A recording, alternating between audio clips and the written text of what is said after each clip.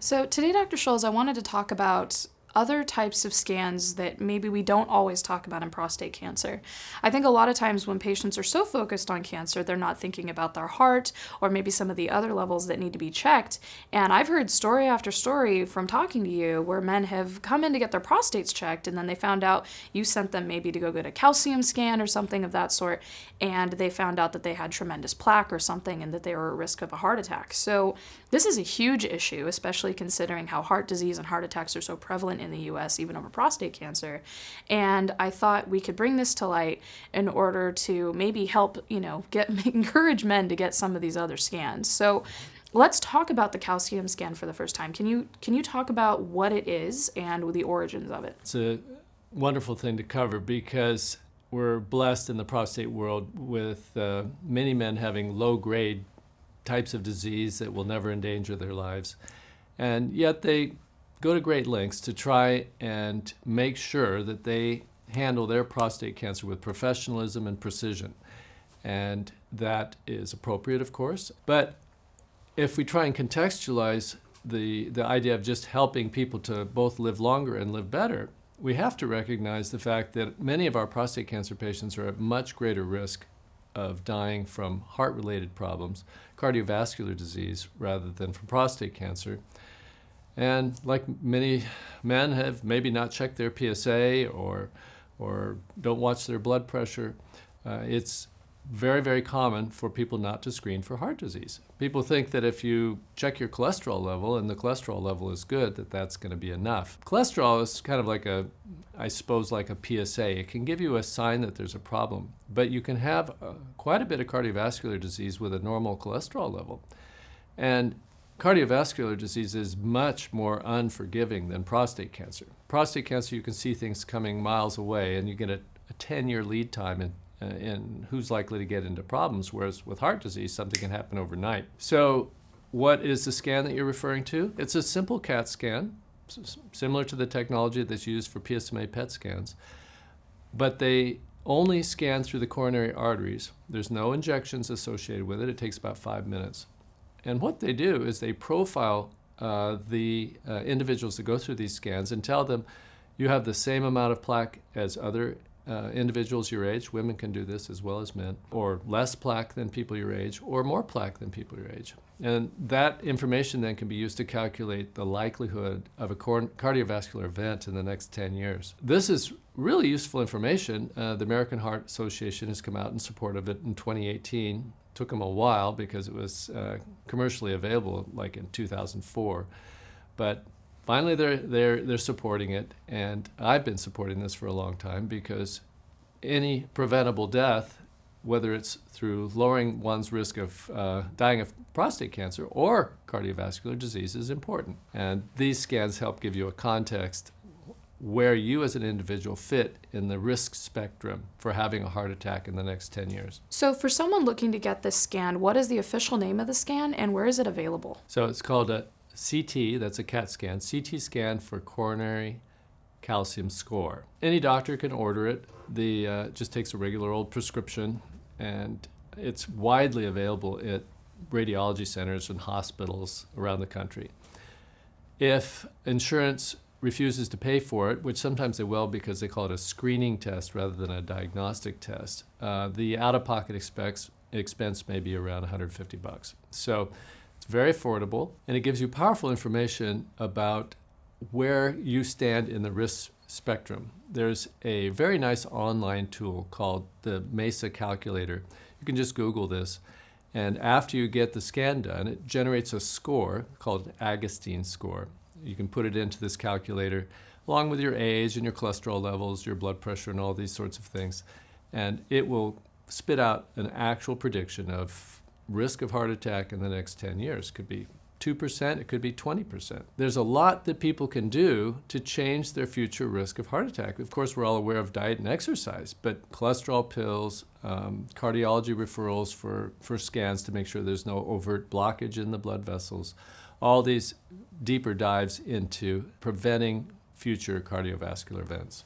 At what age should someone start getting this scan? So men start to become at increased risk for cardiovascular events in their 40s, believe it or not. Seems very young, but in some individuals, they're forming a lot of plaque. So what are these scans measuring? The reason that they're so useful is because historically people have been thinking, well, how much cholesterol is in my blood? That's what's dangerous. But it's really about how much cholesterol sticks to the walls of the arteries. And there it creates inflammation and scarring and bulges sometimes. They're called, these plaques that can bulge in and sometimes even block the arteries. That's the danger of cardiovascular disease, is if it blocks blood flow to a critical organ like the heart, and in this case we're talking about the coronary arteries, or to the brain, which we're talking about the carotid arteries. That's another type of screening tool that can be done. They can do an ultrasound of the neck and see if there's incipient blockage or even plaque in the carotid arteries. The simple thing to do for these patients if they are found to have plaque is to start a cholesterol pill. People think of cholesterol pills as agents to lower cholesterol in the blood, but they also reverse plaque, or at least forestall formation of future plaque. So this process of thinking long-term over the next 10 to 20 years is a mindset that we've developed in the field of prostate cancer, but it's not a pervasive mindset in the office of an average family physician, where they're just putting out fires and trying to get you through the day, solve the problems. They're not thinking about how can we have healthy vasculature 10 to 20 years in the future. This type of thinking makes a lot of sense in our prostate cancer patients whose average age is around 60 or 65, and we're hoping they can get another good 20 plus years out of these aging bodies.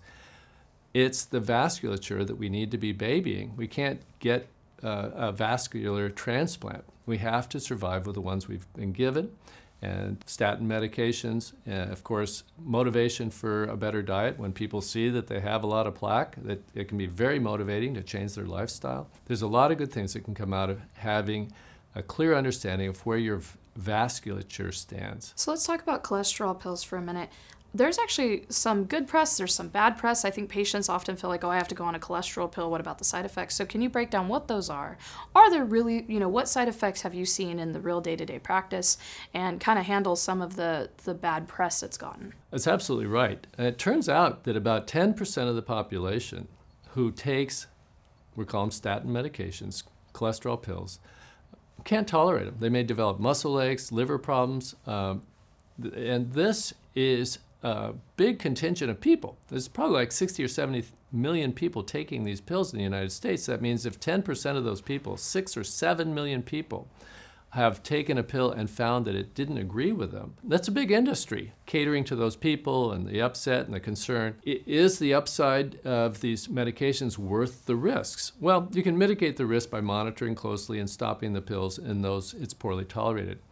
But the upside is about a 50% reduction in the risk of heart attacks in the future. And of course, for the 90% of people that don't have any side effects, these medications are inexpensive. It's a big upside for people who are forming excess plaque. It is a frightening proposition for many people to take any pharmaceutical, but we always have to look at the risk-benefit ratio. Ideally, we don't want to take any medications. Just go on a diet, improve your lifestyle. Of course, all those things are good. But to deny yourself powerful medicines that are proven to reduce the risk of heart attacks by 50% in people that have excess plaque seems rather short-sighted. So how do these cholesterol drugs work? Are they thinning the blood? Are they removing plaque? I think that's a question I get oftentimes, especially with the international audience. Well, it does lower LDL cholesterol, which is this molecule, this fatty molecule that gets into the arterial wall and creates inflammation. There's a very obvious lowering of the amount of cholesterol in the blood, and therefore less cholesterol to get into the arterial walls. But there's also a direct anti-inflammatory effect. There's a reaction in the arterial walls against this cholesterol molecule that gets in there, and when that inflammation occurs, it causes scar tissue and inflammation. And these statin drugs, for some reason, have an anti-inflammatory effect at that level as well. So they talk about the cholesterol pills stabilizing plaque. So if there's ongoing inflammation, think of like a pimple on your skin, but on the inside lining of the vasculature. And so these medications have an anti-inflammatory effect. They're going to calm down that inflammatory effect. So when someone's getting, their labs done, one thing I've heard regarding inflammation is a C-reactive protein. So is that what the level is that would cause somebody, is that what's measuring the inflammation, and is that what the statins would be treating? Yes, C-reactive protein is a very nonspecific inflammatory measure, but what we track closely with medications when we use them, the statin medications, is the LDL level, the bad cholesterol level. So your average American's running around with an LDL of perhaps 120, 140, something of that nature. And you can bring it down to some degree with diet, maybe around 80 or 90. But the target LDL for someone that's had a heart attack in the cardiology world is to get the LDL down to around 50 or 60. And that's not going to happen unless you get on some sort of medication. We should mention briefly that there is a second tier and third tier type of pharmaceuticals if the statins are poorly tolerated. There's an injectable medicine called Repatha, which is very effective and doesn't have all the side effects that statins do. There's also a medication called Zetia that stops absorption from the diet, the cholesterol coming out of the intestines into the bloodstream. And it's not as potent as the statins are, but it does have value, and sometimes it's used in combination with statins or with Repatha. So the statins themselves stop the synthesis of cholesterol in the liver. That's how they lower LDL levels, because the majority of the LDL cholesterol comes from our own production internally. Most of it doesn't come from the diet. So Zetia, which blocks dietary LDL, is not going to have as big an impact as the statins or Repatha will, but it still has some value. So one thing I wanted to touch upon that I've heard Dr. Moya talk about to a huge degree, because it matters so much, especially in the U.S. right now, is the concept that even if people lose, we have an obesity epidemic. And so it's interesting to me because he was talking about that even if people lose like 10% of their body weight, their cardiovascular system is relieved greatly. So can you talk about the links between weight loss and the cardiovascular system? Because I know we talk about like a great diet, I know we talk about exercise, but I don't think people relate the impact that that can have with even just a 10% weight loss. Right, and it's usually the cardiovascular system that's the weak link in people that are overweight. And why is that? Well, they run higher blood sugar levels. They run higher cholesterol levels. They run higher blood pressure levels. All these things are putting greater strain on the lining of the vasculature. So weight loss touches on all of those things and improves all those variables in a favorable way. So one of the things that I've heard is that statins can have a direct relation not only to helping with the vascular system, but cure rates when it comes to radiation patients. Can you explain that? Well, the reason for it is not entirely understood. It's just an observable fact. Insurance companies have these large databases on who has prostate cancer, who's taking what medications.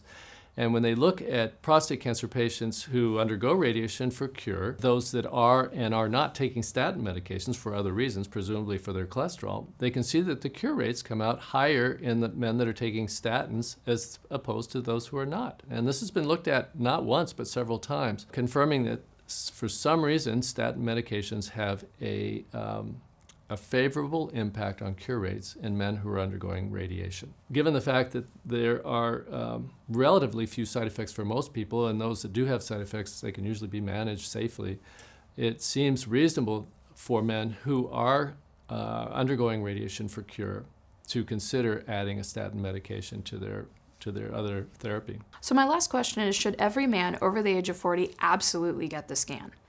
Is there anybody who shouldn't get it? I think the answer is yes. I think just as we have tried to press people to get PSA testing starting at age 40 or 45, and I think PSA testing has got a potential downside. Sometimes people fall into the clutches of an overenthusiastic therapeutic surgeons who want to operate on people that don't even need an operation. There are dangers to doing PSA testing, but the general sense is that there's more upside than downside, and that we should start PSA testing at age 40 or 45 to make sure we don't allow a curable prostate cancer to get outside the prostate and wreak havoc. I think the argument's much stronger for heart scans, given the fact that the mortality rates are so much higher and heart disease is so much more dangerous than prostate cancer. And these scans do not have to be performed every year. You could probably undergo a CT scan for coronary calcium score every 5 to 7 years. And as long as there's very little, if any, plaque, you don't have to do anything. You can comfortably tell your doctor who wants to treat your high cholesterol levels, I don't need it. I have a normal or a clear scan. I'm not forming any plaque. My high cholesterol levels aren't hurting me. And you say, well, how could a high cholesterol not hurt? There are tests actually to look at whether the cholesterol misseals are large, which don't get into the arterial wall, or small. And those are the ones that create problems. So some people have high cholesterol levels that do not create plaque, and they don't need cholesterol pills. So yes, I think that it should be a universal screening tool for all men, and at some point for women as well. I'm not a specialist in female health, and I'm not sure what would it be at menopause or sometime thereafter, but women get heart disease as well, and there's no reason for us to be surprised by this anymore. We've all heard, if you get to be my age, of someone who was doing just fine and all of a sudden they're gone because of an unexpected heart attack. These unexpected disasters can be prevented if people will check behind the scenes and determine if there's any excess plaque. Today we talked about calcium scans for your heart. The cardiovascular system, as we all know, is extremely important, but the thing I want to remind you about is your quality of life and your longevity is not just fighting prostate cancer, but how your overall health is. This scan is $150 if you don't have insurance. Most insurances cover it. It's everywhere, and you don't have to take a contrast for it. So the important thing I want you to remember is go get it. It's important to know what your cardiovascular situation is so that we don't have any surprise events. We want to make sure that you guys live the best life that you possibly can, even in the midst of cancer, and this is a big part of it. If you would like more information, you can visit our website, PCRI.org. You can also subscribe to our YouTube channel. We're going to come out with new prostate cancer videos, but also some men's health videos just like this to help remind you to take care of yourself. We care about you. You are not alone. I hope you have a great week.